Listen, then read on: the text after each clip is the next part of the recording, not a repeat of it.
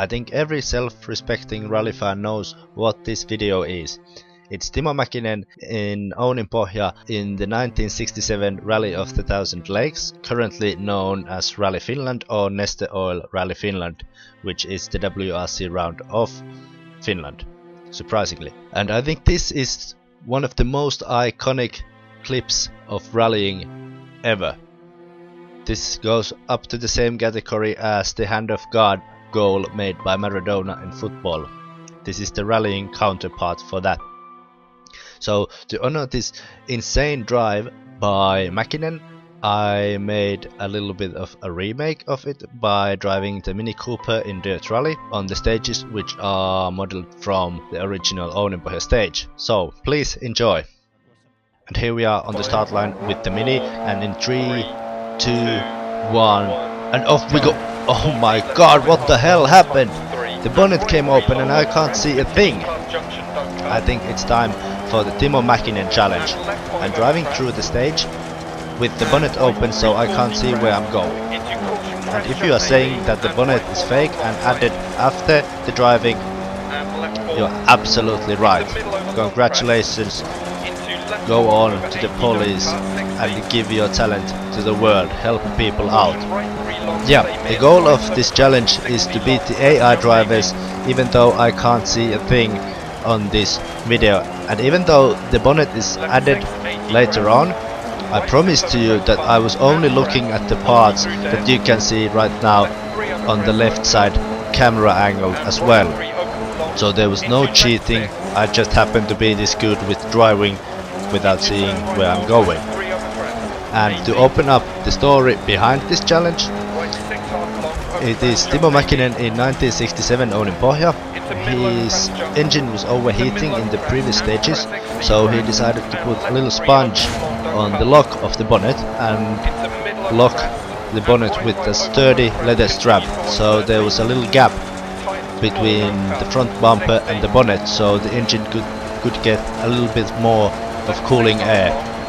But in one jump the strap gave away and the bonnet came open.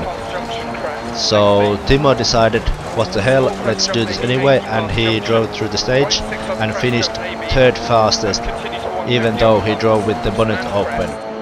His co-driver even suggested that maybe we should go on and shut that bonnet, but Timo said, no, we'll lose way too much time. So he drove like that. He kept drifting the car sideways so he could see through the side windows, and he tried to put his head out of the side window for a minute, but it didn't work out that well because his head was way too big for that tiny window. And now back onto the gameplay, you can hear that my gear ratios are way too short. I'm on the rev limiter all the time, so if you're wondering, am I driving to the max? Yes and no. I could go faster, but on this car, on this setup, I can't go any faster than this. So can you please forgive me? I'm trying to honor Timo Mäkinen here. You could as well. We're going flat out over these jumps without knowing what's coming next. So if you could please tell me what's coming next, I'd be extremely grateful for that. Please be my co-driver. Thank you in advance. Oops, I cut a bit of there, and that was because I couldn't see anything, but this is actually going quite well. It's almost as if the bonnet isn't giving me any trouble at all, but I guess I am just the lost son of Timo Mäkinen or something like that. And now carefully to the junction, surprisingly neatly to the junction. I surprised myself even as well. And this car only has 4 gears, so sometimes I forgot it while I was trying, as you can hear there. I tried to put it on the 5th gear, but the car didn't have 5 gears, so I kind of screwed up. And once again we're driving flat out with the bonnet on our faces, or well, on the windshield, but whatever, trying to beat the master AI on the stage. Oops, a little bit wide on the Kakaristo junction, but you'll have to forgive me, I couldn't see where I was going. Compared to the fact that I was seeing as well as a 90-year-old man in this video while I was driving, You should be really proud of my driving, actually. I'd like to see all of you trying this challenge as well. It's not easy as it looks. And we reached the finish line. Event complete, and my time is 4:12.6. And let's see, I beat the AI with 15 seconds. So take that, Timo Mäkinen. You were third, but I was first. Janne 1, Timo 0. And that was the video. Please like, share and subscribe.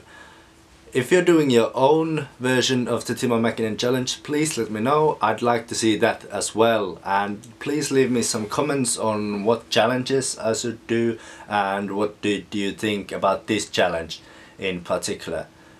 And next week I'll be doing the Marcus Grönholm challenge, and if you don't know what the hell that means, don't worry, neither do I.